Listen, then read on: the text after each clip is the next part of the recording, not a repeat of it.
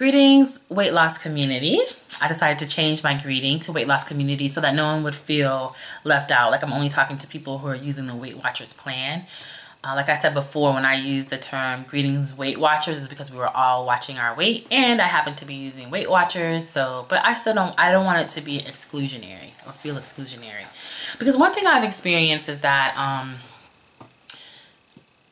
to my surprise, well, you know, to my surprise, that no matter what way people are using, no matter what method people are using to lose weight, we all kind of go through the same processes. So interesting, because I was watching this show, The Naked Truth, last night, and I was so surprised to hear the host, Jennifer Bleacher, saying that she didn't realize that people who are not in the weight loss surgery community, who had not experienced weight loss surgery, were still in the weight loss community. That was just interesting and so baffling to me. So I guess the numbers when it comes to how many people are making YouTube videos that are not in the who have not experienced weight loss surgery must be much tremendously lower than people who have had weight loss surgery, because I don't see how is it that she would not have even realized that there are people out here, you know, who haven't had weight loss surgery. So that's really interesting to just think about the whole, like the way this weight loss community on YouTube is set up, just the dimensions of it. It just made me really just think about that, like, wow, that's really interesting. And so, but one thing I have noticed, when I first started, I was looking only for people who were doing Weight Watchers, because the same way Jennifer said for her, she was looking for people. She needed to have a community of people who were doing the program that she was doing. And I totally understand that, because at first I was like not interested in looking at people who had weight loss surgery, or not interested in looking at people who were using any other methodology, because I needed to just immerse myself, or felt like I needed to immerse myself and focus on Weight Watchers and getting in that program and eating, getting in the program. And it's so interesting, because I find that there are very few people who are currently active that I know of, that I'm aware of, who are currently active, that I have found, who are making videos using the Weight Watchers program. So I had to expand. Quickly if I wanted to basically feed myself with a lot of videos, and just keep myself just immersed in the consciousness of this weight loss experience.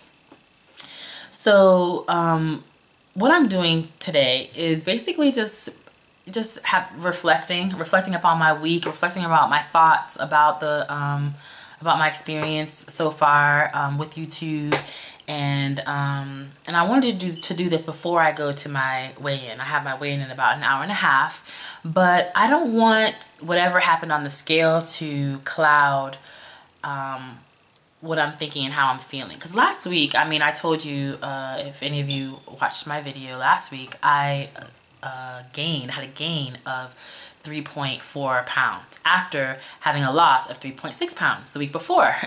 So I went from people saying, oh, congratulations, that's so wonderful, to having to say, okay, I lost it all, And it's really not about the people's responses, but it's interesting that I found, just again reflecting about my experience, I found that the people's responses, had they not been there, I would have only been, in the first place, I'd have only been only thinking about myself and about how I'm experiencing this. But then coming on YouTube, I realized where people are actually interacting, because in some kind of way, I feel like when I'm talking to the camera, it's like I'm talking to myself, or especially when I started and I didn't have any followers, or then it seemed like I was talking to myself, right? So then it was almost unexpected to have people respond. And then when they responded favorably, I'm still like, especially when I saw some of these messages after my weigh-in, and I'm just having to say thank you. But I gained it all back. You know what I'm saying? I didn't write, but I gained it all back because the people were just expressing their support. So I just said thank you for that, and then I made the video and said that, okay, I gained this weight back. But it's so interesting, the added dimension when you're doing this in a public forum. that I hadn't thought of. And certainly nobody, you know, said anything negative about my having lost, or I don't expect that to happen. I mean, anything can happen, but I don't expect that. But it's just interesting that I feel like it does hold me accountable, and I mean, being on here does hold me accountable. And I do know that the reason I posted that video saying that I gained the 3.4 was because of the accountability that being on YouTube and starting the YouTube channel has brought to me. I've heard, like I said to you, I've expanded who I watch on this channel, and I really want to just say in particular, I do appreciate the people who are in the weight loss surgery community, because they do have like almost like a fast forwarded experience of their weight loss success. They do tend to experience success, so you see the whole gamut of the process of weight loss. I also say that once there's a certain amount of months out, or any of the people who have maintained, they have to then use the same kind of strategies that we use. As a matter of fact, one of my first subscriber, that I know, not my first subscriber, but one of my friends, she had weight loss surgery. You know who I'm talking about. She had weight loss surgery, and now she's talking about, and then she had it, I guess, a few years ago. Now she's talking about finishing out her, to get to her goal, doing Weight Watchers. So I just love that, because it's like she's already a success. She's already a person who's successful. She's lost a lot of weight. She's made a big transformation in her body. She's made a big transformation in her health. I just found out about her health transformation. And so it's like, even successful weight loss people who've lost weight, you know, will choose to continue their weight loss doing a plan like Weight Watchers. So I just like that. And I just like that there are people who, like, I can talk to, who know what the experiences are and the experiences of your body changing, and or I can watch. I mean, even if I don't talk to them, but people I can watch who talk about the experiences of your body changing, and mental things that they went through, and that people might go through, and all these kinds of things that are so helpful, because you can see them in advance. You can see them experiencing them. You can hear what they have to say, and you can be prepared. I can be prepared. I can see them, and I can be prepared for what might come. You know, the possibilities of what might come. So that's what I've been doing. This week I feel like I did well. I feel like I did well in that I stayed within my points, I believe, except for Sunday, the same day I weighed in. I think I went a little bit over my points on that day. I'm not trying to be funny, but you know how it's like sometimes you have to say, oh, you have a cheat day, or for whatever reason, sometimes we'll use the day of weigh-in to go over our points. So I used the day of weigh-in to go a little bit over my points. And remember, I told you how I was feeling last week, but I didn't go much over, like very much over, maybe like by 4 points or 6 at the most. I don't even think it was 6, but you know, I try not to go over my points. I'm allotted 40 points, and that's a lot of points. So considering that the bottom threshold is 26, so I better get into practice about how to streamline myself.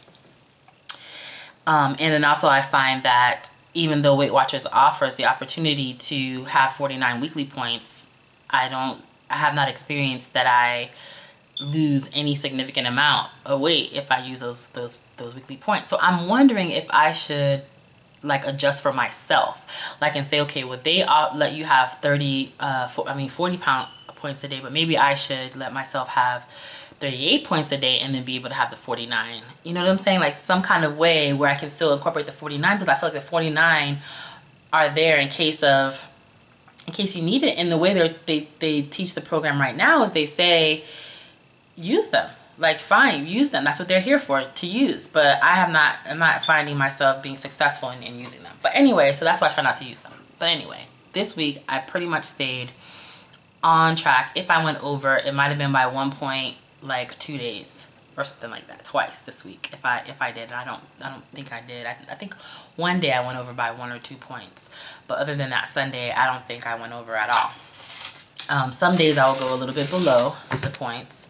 I have been tracking on I've been tracking definitely on Weight Watchers. I've been doing a very good job of tracking on Weight Watchers. I did see that the other night, at the end of the night, I forgotten to track whatever I'd eaten at the end of the night, but I know I didn't go over 40. I just forgot to track it. And it was just like, I think I had like between 4 and 6 points left, and I ate like maybe 4 of them or something like that, and I didn't track it. But otherwise, and that was the end of the day and I stopped eating. But otherwise, I've been tracking very well. I've been taking pictures of my food. I've been posting to Instagram and Facebook a little bit. So please feel free to join me at Instagram at Fit to Love Me, or Facebook at Love Fuller. But yeah, so I've been doing a really good job of tracking. I've been doing a good job of cooking at home, for sure. Cooking at home. I have been doing a good job of being able to calculate the points, like know what I have in my house and know about how many points the foods are, knowing and trying to put together some combinations to keep my points low, because you know the strategy that I'm using is have very low points in the earlier part of the day, so that I can have points for later, because that's when I tend to do my snacky eating. I decided that I'm not going to address that right now, because I just need to do like one step at a time. I kind of feeling like, okay, I'm just learning how to manage the points and learning how to get in the mindset of the points, and then I'll make the other shifts that I need to make. And eventually the shifts I'm going to need to make are to eat more whole foods. The shifts I need to make are going to basically move toward clean eating, which I'm not doing right now. So clean eating, the shifts I'm going to move towards are exercising. I mean, I'm not exercising really at all. I haven't exercised at all this week, I should say. Sometimes I will exercise like once or twice a week, really once, but I didn't exercise at all this week. You'll see my Fitbit update video. I'll post that after this one. And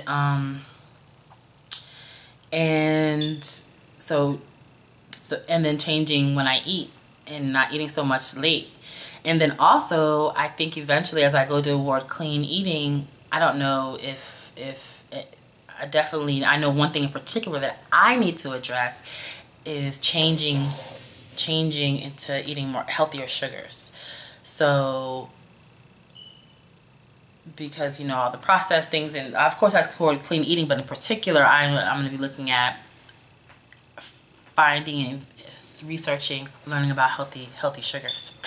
So I just want to say that, yeah, I feel like I did well this week. I will have another video after to see how things went with the scale. I am kind of nervous. I do have a little bit of trepidation about going to the meeting, and because if I go to the meeting and I find out that I didn't do well, I'm going to be definitely disappointed, but I don't think so. I don't think that's going to happen, because I feel like last week after I came back from after I came back from boohooing on the video, I realized I was like urinating a lot, and I'm like, what if I was holding water? Like I was, holding like liquid. I was urinating on that. I think it was like the week, like I might have been ovulating as well. And I think that, and then I also think that I could have just been holding, some like food inside of me. I'm not really sure, but I'm not saying none of it is real gain, but I don't think that all 3.4 was necessarily gain. And it's so funny, I remember watching this video from Weight Watcher Girl. I'm always talking about Weight Watcher Girl. I watched this video from Weight Watcher Girl, and she said something about like when you go off, to stay right on, like just don't even like act like it didn't happen. I don't know if she said to drink a lot of water. I don't know what she said to do, but she said something about like, and you'll find that when you have a gain, you'll find that if you just keep going, it'll just go away. I mean, obviously if you're just eating, but it's like if you just get right back on track, she said that it kind of will just like kind of go away, which I know that sounds like really, but I just remember that, gosh, had I seen that video last time when I seen the game last time when I was on my last attempt at doing Weight Watchers, had I seen that video, I would have been more encouraged to continue and get back on the wagon and just see that those pounds, because it was another situation like that. I was like, how in the world could I have gained all that weight? Like, that doesn't make any sense. So my battery's about to go dead.